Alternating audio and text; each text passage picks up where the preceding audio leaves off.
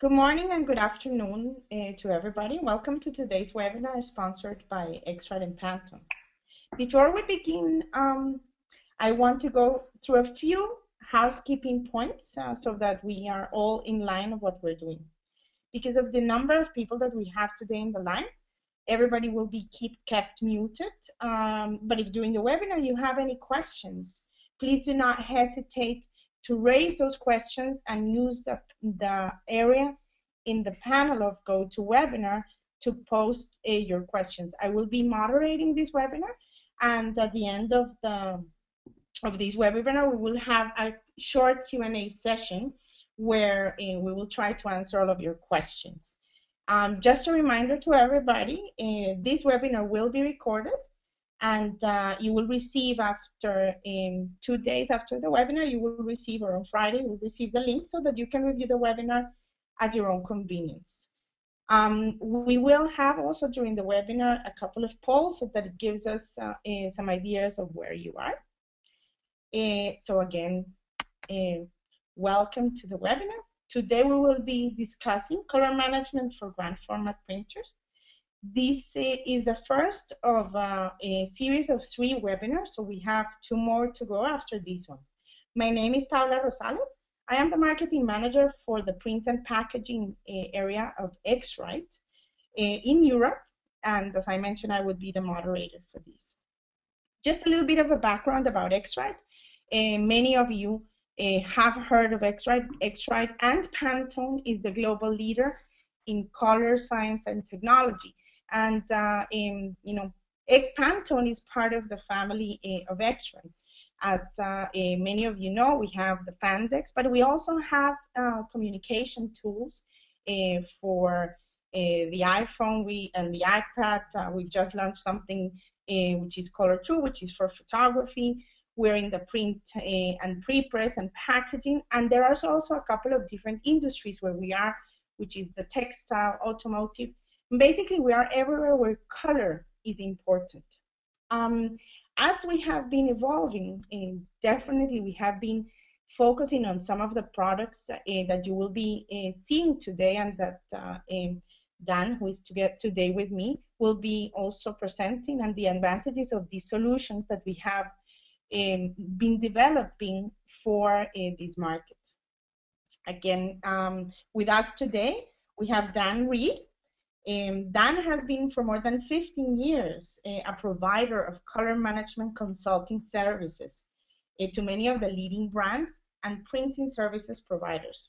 He's also a G7 certified expert since 2006, so an early adopter. He has helped numerous businesses achieve the merits of the G7 printing calibration method. Dan's company, RPimaging, helps business maximize their profit potential by decreasing waste and improving efficiency and repeatability for the commercial, trade, and grand format printing customers. Dan keeps on the forefront of digital imaging by serving as beta tester for many leading software developments, including X-Rite. In the printing, he writes also for trade publications, and he defines custom color management workflows for businesses. Dan, welcome to today's webinar, and we are all very excited to have you with us. And yeah, we hope that we have a great and entertaining webinar, and very interesting for all of us. Thank you, Paula. Good morning, everyone. Good afternoon or evening, depending on where you are in the world. Today we're going to be addressing printer calibrations, and just kind of want to break down the things that we're going to be discussing here. We're going to be looking specifically not about color management, but just the process before that. So some of you know that it is very critical to have good process control and good calibration prior to doing color management. And so we're starting off the series with discussing how do you evaluate how to do calibrations for your printers and how to see if it's successful or not.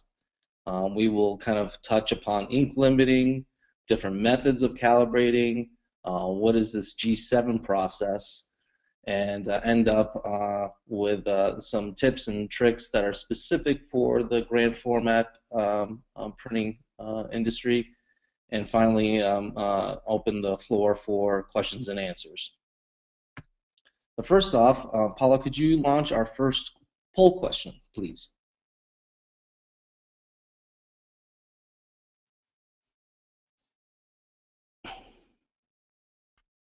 Paula? So if you already all would be so kind to see and start putting some of the answers of the poll. We've already started to see some answers. As we wait for everybody to give us their answers, we afterwards will close the poll and show you some of the results. We are at this point at 58, 60%. It's growing. So we'll see in a second when we reach the 100%. Can you share the results when it's closed? Absolutely, I will do that. We're at 80%. A couple of more. I guess that's it. And we will close the poll. We got 80%. And I will share the results. Can you see the results of it? No, I can't. Give me 1 second.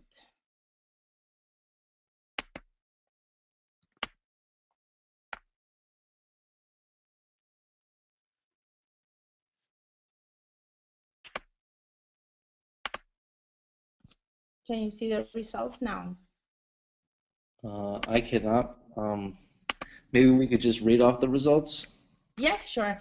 So the majority of business that we have here are actually being screen printing. We have 8%. We have 3% of flexography. We have a grand format printing 20%.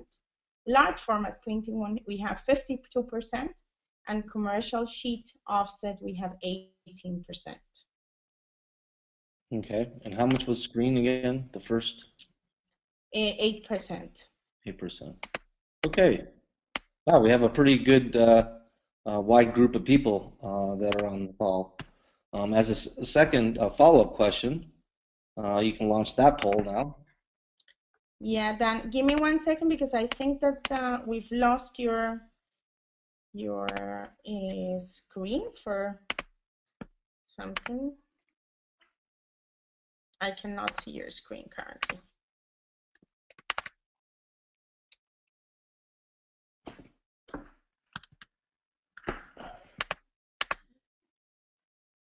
Ah.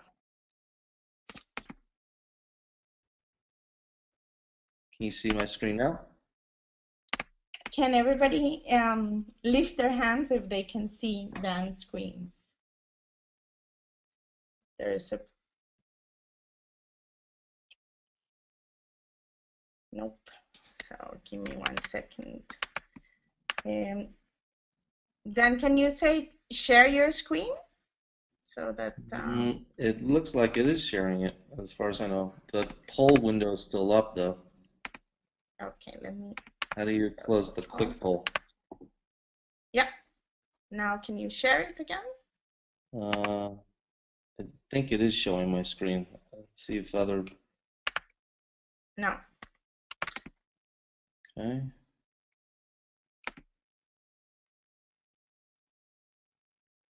No?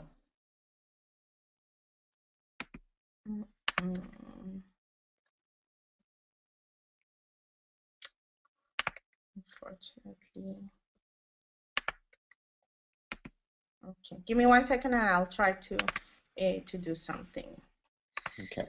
Sorry, folks. Yes, I'm sorry.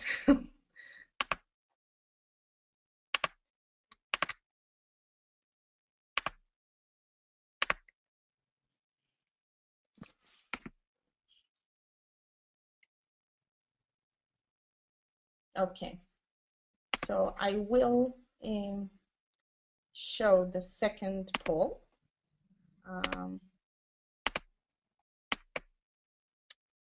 If everybody can rate this one, how confident are you in matching previously printed jobs?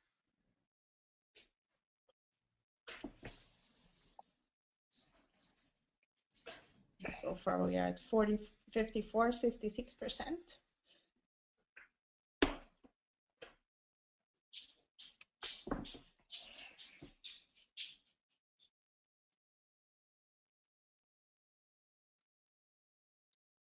Okay, so I'll be closing the poll now. If nobody else puts in their numbers, we have had done 24% say that they have no problem, 54% say that probably, and 22% they're not sure, they do not know. Okay. So you can still see my screen at this point? Yeah, perfect. Okay. All right. Now that we've got a couple polls out of the way, I have a good understanding of who's on the call and kind of some of the challenges that we have here. Time and time again, when I talk to different print and service providers, they're always eager to improve, but it's funny how they miss out on the first step, which is in order to improve their color, they first must be able to measure it. You cannot eyeball this stuff, not possible. There's many reasons why we can't eyeball it, and the first being that you're influenced by a lot of external stimuli which will affect your perception of color. So you are a variable, and so you will not be able to have consistency in printing your business. So this is why you absolutely 100% need to have a measurement device. And there's many different options available today, but the first step is you got to have a measurement device. And it's really not that expensive. In the grand scheme of things, it's only a couple $1,000s. And when you look at the investment that you've made in your printer technology, it's very, very minor. And it's arguably one of the more important investments because you're selling color, you're not selling printing technology to your clients. So when we start measuring, we are able to extrapolate information to define how close we're able to match colors. And one way that we're able to do this is using a metric called the delta E.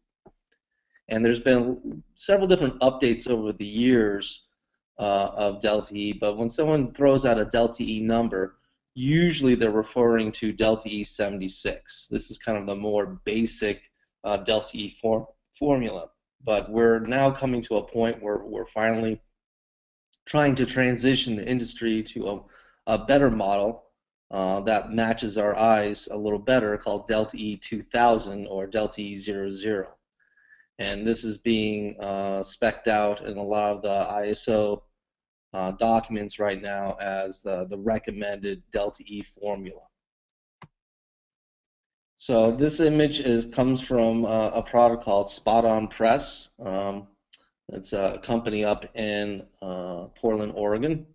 And I like this as a very nice way of showing the difference of the two models. So same measurements, just how you're actually evaluating it. So in a Delta 76 model, on the left-hand side, you see that it's not within tolerance, not within that inner circle. But if you change it to a Delta E 2000 model, you see now the color is within tolerance. So it's really important that if you're going to be talking about delta E and expressing that to your clients or having a shop standard, that you define what that delta E is supposed to be. So there's different methods that you can use for ink limiting. One of the more common methods is what they call spectral density. And this is a method where you use a spectrophotometer to gather spectral information, and then you derive density from it just using mathematics. And that is a very popular method in grand format RIPs. Another method that is out there is chromatic, where instead of looking at how much ink is piled on the paper, which will be density, it's now looking at how saturated that color is and define, okay, I'm going to limit based upon the maximum chroma, because after a certain point you may find that putting more ink on the paper is not necessarily giving you more color, it's just giving you a darker color at the same chroma value. And then lastly here we have AB, which is of LAB, and this considers now the hue angle. And so that's useful because now you can actually take a look at, hey, if I actually put more ink on the paper, is this becoming a different color? Not only is it getting darker, but it's potentially shifting hue.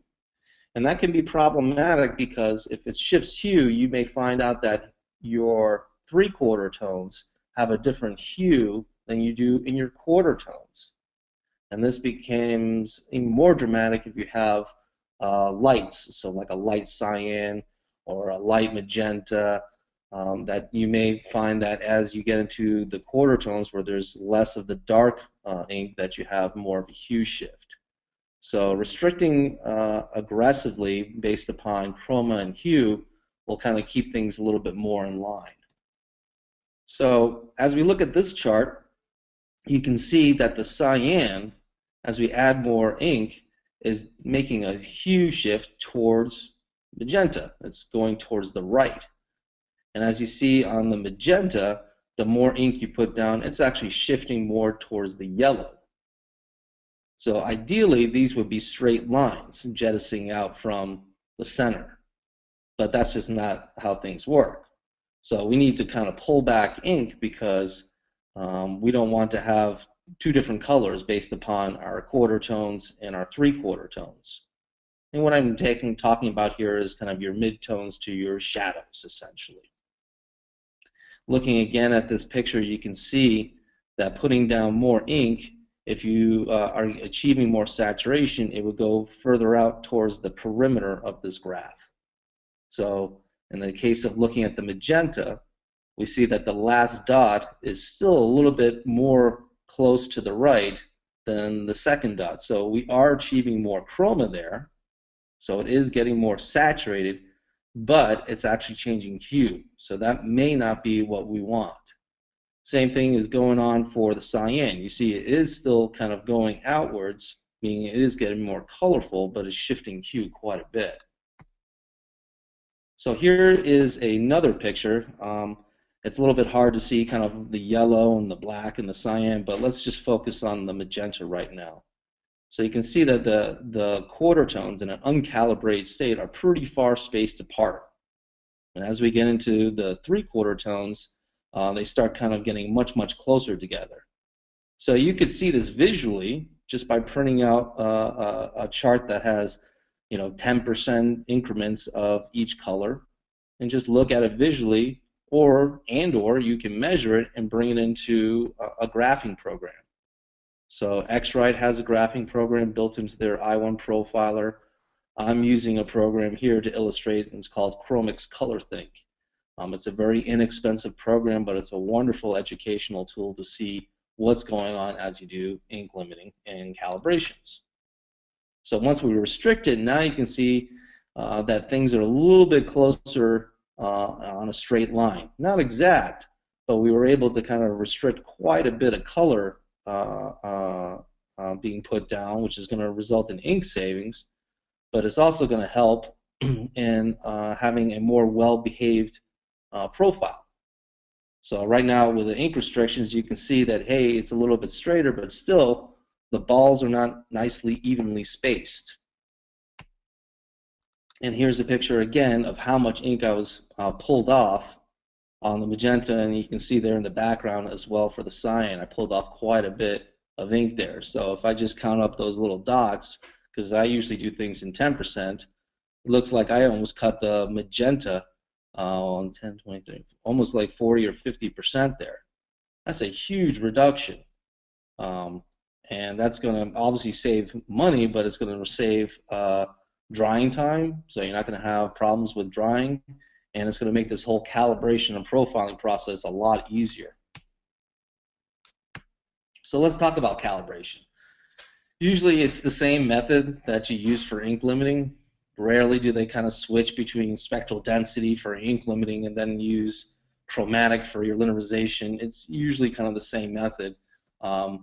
Advanced methods allow you to kind of refine by neutrality, and that's kind of what the G7 process is about, is saying, hey, let's now linearize our device or get it into an optimum state, And then secondarily, let's adjust that slightly so the device has a natural gray balance to start with. And there's going to be a lot of people out there that kind of discount G7 for printing processes outside of commercial sheet-fed offset lithography. But I can tell you from lots and lots of experience, it is definitely useful for other print processes. So people in flexo, screen, obviously grand format can definitely find benefit of implementing the G7. So again, here is an uncalibrated printer with ink limiting, and here's now a calibrated printer. Notice how now all those patches are nice and evenly spaced. If we focus on the magenta there for a second, you can see there is a bigger space between kind of, let's say, that mid-tone and three-quarter tones. So that means that calibration was not quite as good there on the magenta, but it certainly is a lot better than what it was. So here now I'm overlaying the before and after, the red dots being what they were beforehand. So you see how they're shifting inward and being more evenly spaced apart. So this is what you want to be seeing, and I again like to use a graphing program to kind of confirm that the calibrations that I'm doing are being done correctly, or I'm doing a good job. Because my eye will tell me and say I'm doing a good job, but I'd like to utilize the measurement devices that we have available to confirm that the steps that I'm doing are actually correct and I'm headed in the right direction. So a lot of rib vendors will supply data sets, but obviously they can't do it for every media. They can't do it for every resolution out there. It's just not possible for them, and it's really not their business model.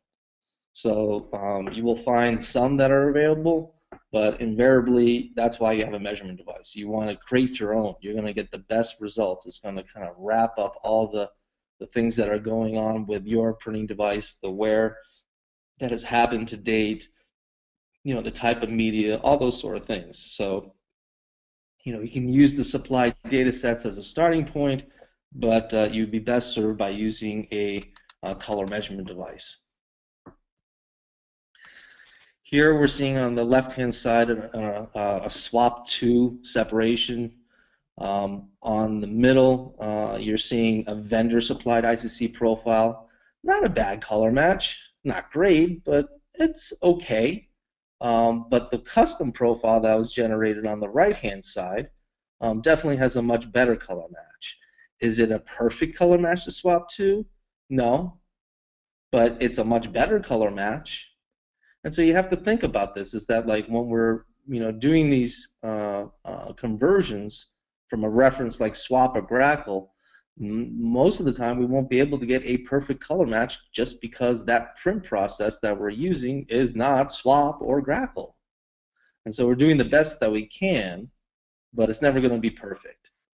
And so unless they have a reference that they're going to be having next to your printed production piece, they won't be able to see the difference unless they always have that reference there. So in a vendor supply profile, you can see here that looking at the bottom left-hand corner, going from 0, there's a little bump there in the cyan, and the cyan seems to be dominant until you get around to about 30%.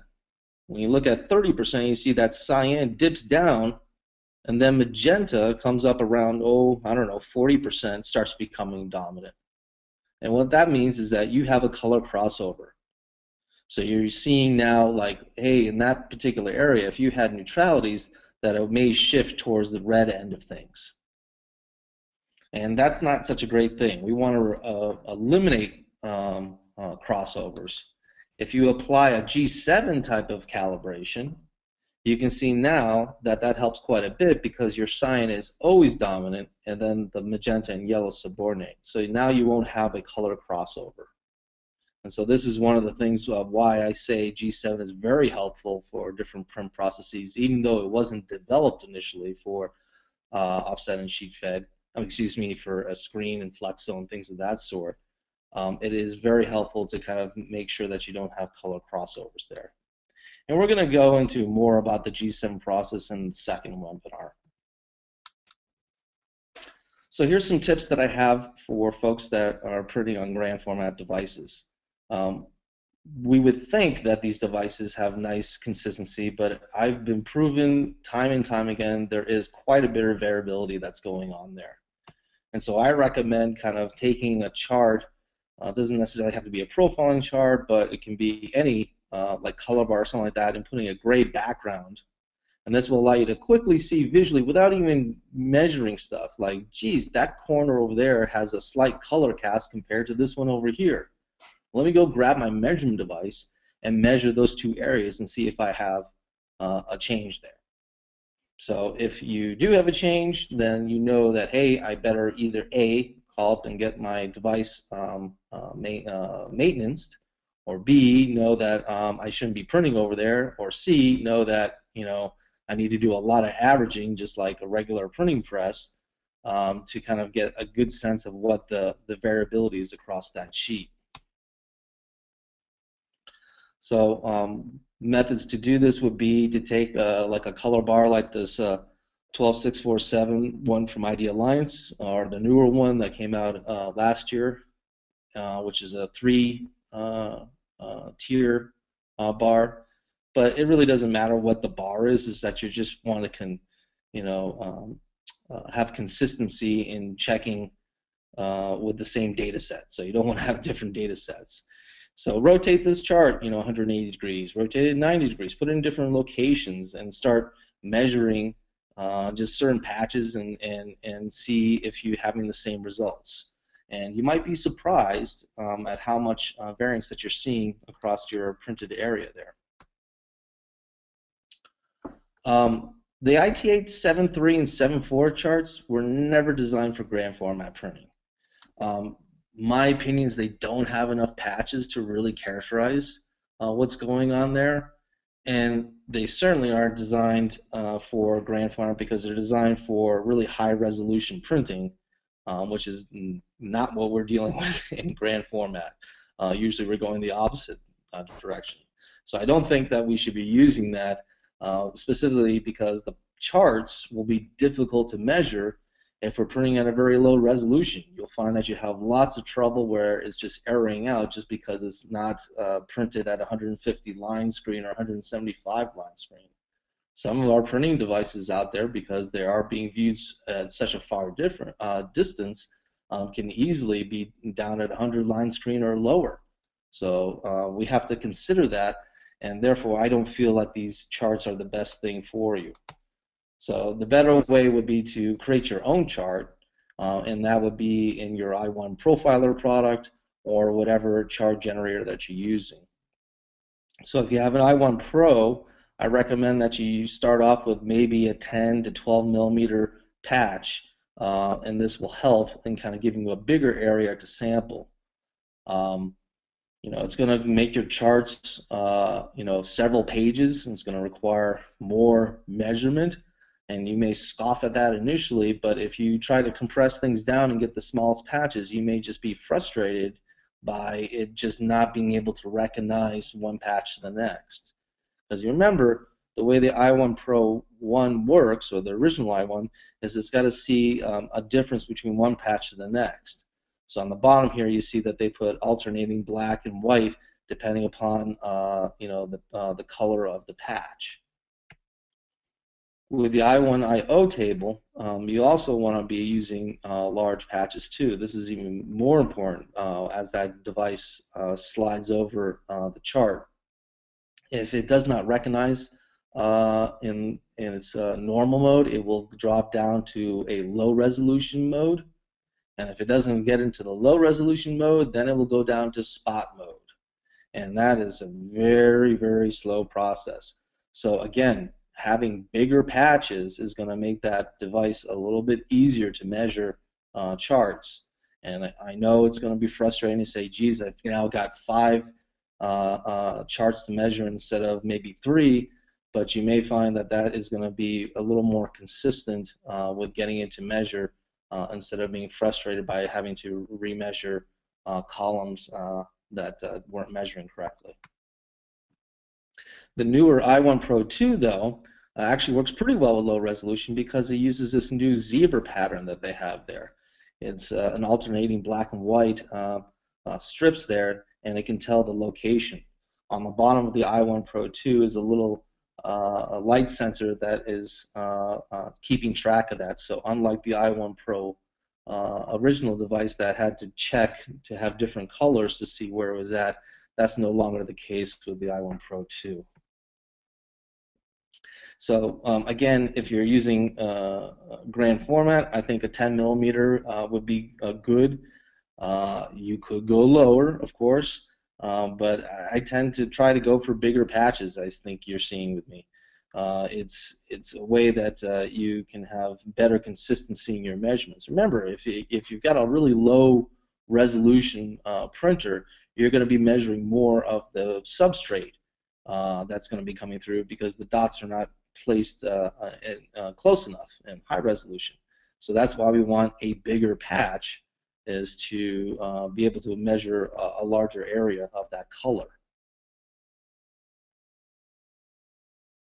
The other thing I put down here is that this new ruler is made out of metal, so it won't stick, where we had problems with the original ruler from the i1 Pro 1, where it on solvent printers it had sometimes a tendency to kind of adhere itself. So they addressed that in the i1 Pro 2.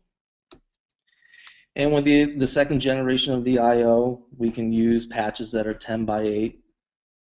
Again, if you're going to be building this in the i1 Profiler, I suggest that you use the non-compatibility mode for the best layout. If you use the compatibility mode, it's not going to give you the best layout, and it's going to result in more charts to measure.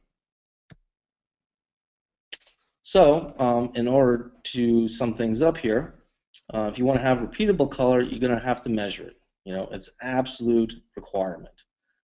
If you do not have a measurement device, this would be the time to start looking at an investment. It's really inexpensive at this point. I would be measuring color bars on all my printing devices, and that way I can start tracking whatever drift is happening, however major or minor that is, but that will help dictate as to how frequently you need to calibrate. There's lots of different RIP softwares that have verifiers that can be added that will assist in kind of determining how frequently you need to calibrate. The i1 Pro 2 family consists of the Basic Pro and the i1 Publish and the I/O second generation. The difference between the Basic and the Publish is really just software. Same hardware, you know, there's maybe some differences in attachments or accessories, but really it's just software. So if you have the capability of building your own profiles within your RIP, you could probably start off with an i1 Basic, but you might be well served investing in the i1 Publish Pro too, because it has an improved profiler that may give you some additional features that are not available within your RIP product. So at this point, Paula, why don't we launch our last poll question?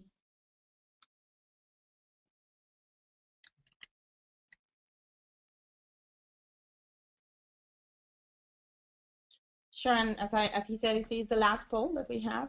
Do you have challenges matching across different printing technologies? And so you can give us an answer on that.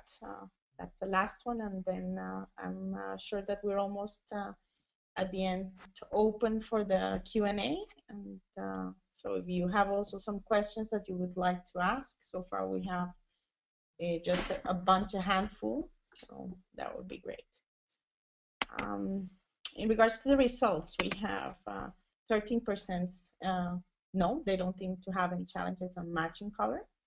71% say sometimes, and 16% we need help. So you said 60 or 16? 16%. 16. So what's the majority there? Sometimes it will be sometimes. 71%. Yeah. That's kind of what I expect, you know, like sometimes we're able to do it and sometimes we're not. And that's good, because that kind of brings us into our next webinar, which is going to be discussing about G7 and how that might help us in kind of harmonizing color across different printing technologies. So we're going to kind of delve into that, discuss what it is, what it's not, why you would do it, or maybe why you shouldn't do it.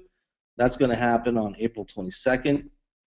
And then the final webinar that we're going to be doing is talking about how to accept files, different file formats, references, PMS colors, all the things that people are supplying you and trying and showing you how to translate that to make sure that you have a consistent reproduction across your different printing technologies. And that's going to be on May 13th. Exactly, and all of you will receive, again, with the link of the recording of this webinar, you will receive also the link if you're interested in participating to any of the other two webinars. Okay, so at this point, I want to open it up for questions. You can type it into the question bar that's on the right-hand side, and Paula will start firing them off to me. You can further post questions through the Twitter hashtag X-Rite Webinar 14, or if you want, you can email me directly at dreid@rpimaging.com. Exactly. So we Paula, start with the do first we have some questions here? Yes. And the first question is, how do you define the difference of grand format versus large format printing? Well, large format is more of a high resolution printing. So this would be your HP 62, 6100s. This would be your Epson 10600, 9900s. These are devices that I would say are under 60 inches.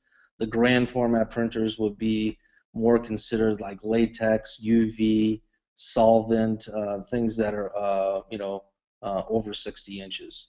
And these are more typically lower resolution devices because they will be viewed from afar, whereas the large format printing devices are usually viewed a little bit closer, and therefore they're a higher resolution. Great, thank you. In a couple of slides before, in the beginning, actually, you were talking about delta E, and at a point you mentioned about the change of the delta E formula, and why. The question is, why would the delta E formula change? Sure. So, not to get into the deep history, but consider that delta E 76 looks like a basketball. And so it's very evenly spaced, obviously, round and all that sort of stuff, but we don't have a very linear sensitivity to color. We have higher sensitivities to greens than we do to, like, let's say, blues. And so as we've evolved with the science behind this, they now have made it so, let's call it, it looks like a football. So it's kind of teardrop. So it's no longer kind of a big circle like a basketball, and now it looks like a teardrop. And so you could have colors that are on the fringes that just a subtle move could be pretty dramatic to the eye. And whereas other colors, you could have a lot of play in there and you still would be good. So my kind of rule of thumb is to use delta E 76 to check to see if things are mechanically the same. So, hey, is my printer printing the same way daily, But do I have a good color match? Well, I would tend to use a delta E 2000 to say, regardless if the printer is calibrated or not, do we have a color match here? Because that's what's most important to my customer. So it really depends on what you're trying to evaluate. Are you trying to evaluate the color match, or are you trying to evaluate if the device has gone out of calibration? Great, thank you. Can you share the specific G7 benefits for the large and grand format printing? In the second webinar, I'd be happy to do so. But yes, there's a lot of benefits that go on for the G7 process for grand format. The main thing is that you'll find that different grand format printing technologies have different biases. And when we create a profile, as you saw in one of the pictures there, it can take care of that and kind of dealing with imbalance in grays. but it can only do so much. Remember, the profile is not designed to fix things. It's not designed to fix things. It's only designed to describe what's going on. So if the gray balance is off, it's got to fix it. And that's not what I think it should be doing, which is why I kind of want to do that sort of fixing in the calibration process. So by the time I'm making my profile, everything printing out should be gorgeous. It should, have good saturation, no ink pulling. It shouldn't have a color tint or a color bias. It should just be great, and that's when I make my profile. Great, thank you. What is your advice on embedding the CMYK profile into a PDF for repurposing to another CMYK device? Embedding a profile into a PDF is a little bit challenging, just because a lot of the RIPs do not properly recognize the embedded profiles within a PDF. And so the PDF architecture has something called an output intent, but very few RIPs actually honor and recognize that. Most of the RIPs will recognize embedded profiles of the within the images, but they probably won't recognize anything that's assigned to a vector object. So usually the recommendation is not to honor the embedded profiles in the document, is to make default settings in your RIP. That way you have consistency. If you see that or know that this customer is using other profiles than your default, then that would be a good reason to convert those objects prior to sending to your RIP, so you harmonize it all to that default color space. So, but using embedded profiles within PDF could give you a lot of variability depending upon who's sending you that PDF and how they set it up. Perfect. How prevalent are OBAs, so optical brightener agents, in some of the grand format substrates? Oh, very prevalent. What this person's asking about is it's very common to put optical brightening agents, which we call OBAs, and what I like to kind of call Clorox bleach for the papers. Make my whites look whiter. And you can find this out really easily just by going and getting a black light and going into a dark room with your substrate and see if it glows. And look at your socks and see them glow, and look at your teeth, see how it glows.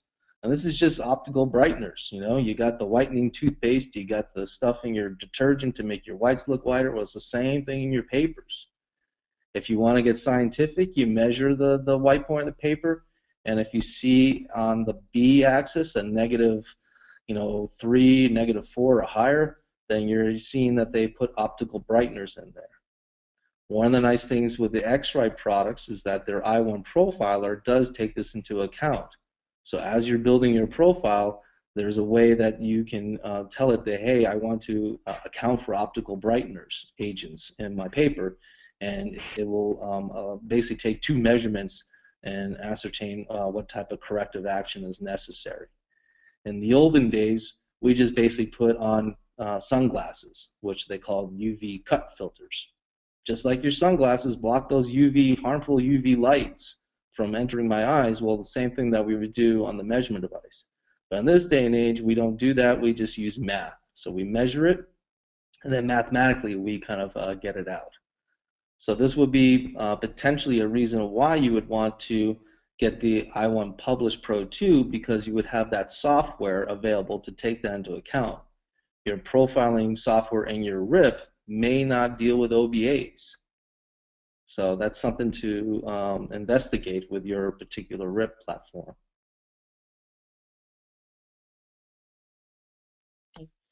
What are your thoughts on using 2 different RIPs for printing?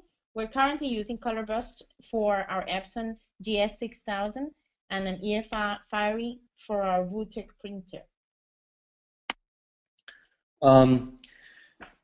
It's challenging, right? You've basically got 2 different methods for calibrating, 2 different approaches. The EFI approach is different from the ColorBurst approach, and so to achieve consistency, color consistency between those devices is going to be challenging. It's not impossible, but you're going to be more challenged just because you have got to try to do the same thing on a different RIP platform. So there are options available where you could put what they call a color server in front of it, which means that you would be doing kind of the color management before it would go to the color burst or the EFI, and therefore you have potentially a little more consistency in your color conversions. And most of the color servers available allow you to actually apply correction curves. So again, you can use a similar, more similar method of calibrating by using the color server instead of using the unique tools of each RIP platform. Will Publish handle OBAs during the optimization process also? The OBAs are really dealt with during the profiling, not the optimization. So in optimization routine, what's happening there, what they're talking about is that let's say you decide to make a profile based upon 2,000 patches. I'm just throwing out a number here. At the end, you have the option to say, hey, let me optimize this profile and come up with an additional 400 or 2,000 patches that are different than the original 2,000 patches. Because if you think about it, you don't want to be measuring 10,000 patches. It's just not possible. So, you know, what's the least amount of patches I need to get a good profile? But let's say that you have a particular red that you're struggling to reproduce. You can use the optimization routine of the X-Rite I1 profiler to say, let's do more samples around this red to increase our accuracy, just because we don't have enough samples in there. So you can either tell it by specific colors, or you could tell it to come up with another set of patches that are based upon the first measurements. But in terms of OBA, I don't believe that happens during the optimization. I believe that only happens during the first profiling step, because it's not really anything's changing in the optimization that you would need to do a further OBA correction. What could cause gaps in the color gamuts on a created profile? Say the question one more time. Can you repeat the question? What could cause the gaps on a color gamut? Yes? Do you hear me? The gaps in a color gamut. That could be mismeasurements. Created in a profile, yeah. Yeah, so you open up your profile and it looks like someone scooped out some color, or they sucker punched it in an area, or it just looks like it's a divot in there. That could be a bad measurement. It could also be poor calibration.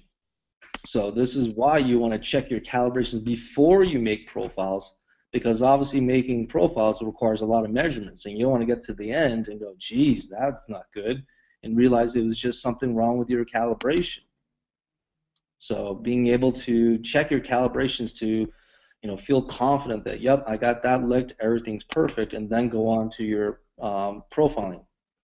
If you know that your calibration is as good as it can be, and you know that you don't have any mismeasurements, and you can check that just visually within the I1 profiler just by seeing, they have the patch is split in half. There's a line between, so it shows you what it expected versus what it measured.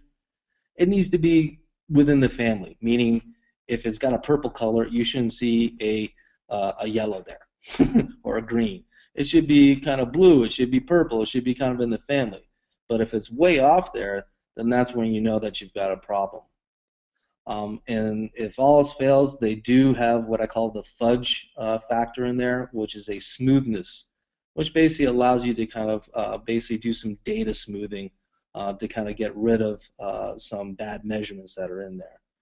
Again, that's only within the I1 Profiler product, I1 Published product. That's not available in the basic, and that's probably not available in the profiling portion of your RIP.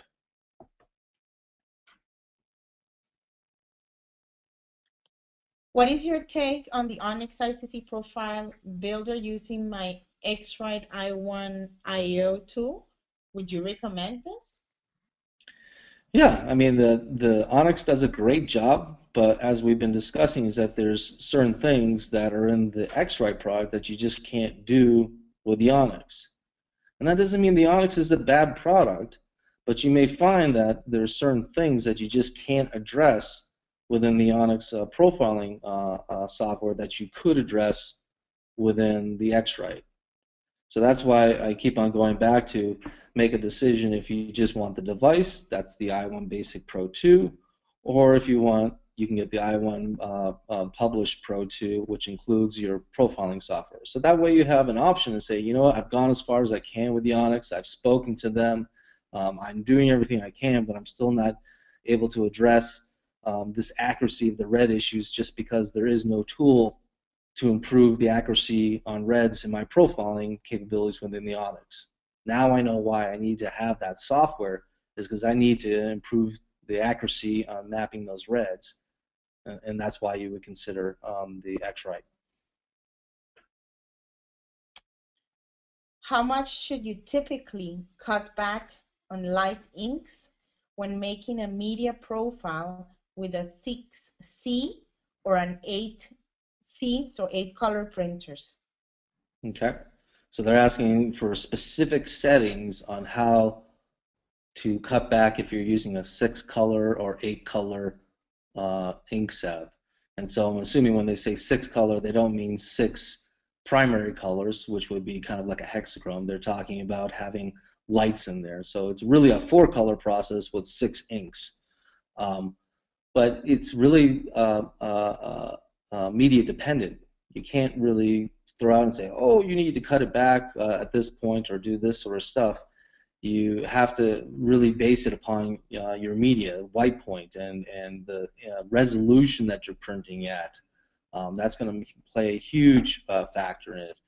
How many, if you're using on like an Epson, like a microwave, or if you're not, how many passes that you're using on an HP. So all these things have a dramatic impact upon how you're doing the transition between a light cyan and a dark cyan. So again, these are things that are better seen just by evaluating within the product of, like, let's say, Chromix ColorThink. You can print out those 10% tints and start evaluating, oh geez, you know, if I put down more than 60%, I'm not getting any more color and it's shifting hues. So I definitely want to clip there, but the question becomes of where do I want to start rolling off that light cyan and bringing in the dark cyan. And, you know, as I said, it's resolution dependent, media dependent, obviously printing technology dependent too. So I can't give you hard and fast rules on that. Does device link apply to these devices? Device link is a color management option, and what this person is saying is basically you take 2 profiles and you smash them together to become 1 profile. It's like a hard-coded transform. So it's not so much dealing with calibration here as to say, hey, we're not going to go from CMYK to lab to CMYK. We're just going to go from CMYK in, out comes CMYK. So it's a useful tool, and you can get improved color matches, but it's something that is not used as much in grand format printing just because it's not really known, and nor does the popular RIP platforms like Onyx, Caldera, or EFI really promote that. But it is possible in all those products to load up device links. The question becomes is all your files going to come in the same way? Because if they're not, then a device link is not going to be as helpful for you. If you're able to harmonize all to the same reference color space before it hits the RIP, then you may find that device link will work well for you. Okay. Also, just to let people know, we had actually a couple of weeks ago a webinar specifically on i1 and device link, where we explained the challenges. It was not specific to the grand format printed, but I will make sure that you get the information. If you're interested, just let me know. you know, through the chat or through the questions. I'll make sure that you receive those links also to review that webinar. Let me see. The next question is about, does the G7 limit your device's paper ink CMYK color gamut? Nope. G7 does not do any compression of your color gamut. All it is just adjusting the, let's call them Photoshop curves, for just an easy way to visualize that. We're just adjusting those Photoshop curves, so when we print out a patch, let's say for your 50% gray, would be 50 cyan, 40 magenta, 40 yellow, and 0 black. Does that have a color bias? Does your 25, 19, 19, 0 have a color bias? And so we're just refining those Photoshop curves, which are in the RIP, to make sure that they have as minimal color bias as possible. But that goes through the whole tonal range, but it doesn't do anything about color gamut compression. So applying G7 does not do any gamut compression. In some places, I've seen it actually make prints more vibrant. So try doing this on like a mesh material. It's a pretty dramatic shift from when you just do nice linear curves on mesh, which we all know it can't take much ink and it looks pretty low contrast. You apply G7 to that, the whole thing starts to pop. And all you've done is just adjust your Photoshop curves in the RIP to make sure that you have good gray balance. And the second part of that, which we haven't really discussed, which will be discussed in the next webinar, is it maintains a mid-tone contrast relative to the substrate's white point. So that's how you have more of a consistency as you go between different printing technologies and different substrates, is that it maintains the same visual contrast. I'm sure everyone on this call has seen, hey, the color looks good, but why does it look so flat on this material? Can I get that same color that I have on this other material, but in the same contrast? You know, that's not possible with just your regular linearization calibration routines, but it is possible if you implement G7. Also, the device links, we will be touching upon that in the third webinar on communicating color. Okay. Actually, Dan, we've been an hour already in the webinar. I will drop just the just the last question, and the rest we will answer them. I'll try to put completely a Q&A so that everybody has these questions and answers written. But the last one is about swap, actually. I can hit swap perfectly from my printer, but how do I get a printer to print maximum gamut? Example, get closer to a Pantone, or better utilize the extra inks, orange and green, on an Epson GS6000?